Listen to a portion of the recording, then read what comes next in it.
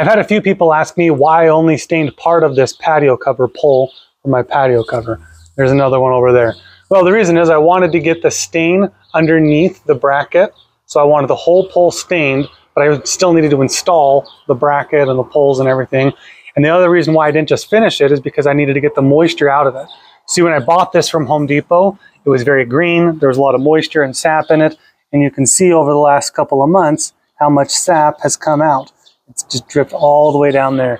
So I wanted to make sure that I was protecting the wood long term by having all of it be solid stained, underneath the brackets especially.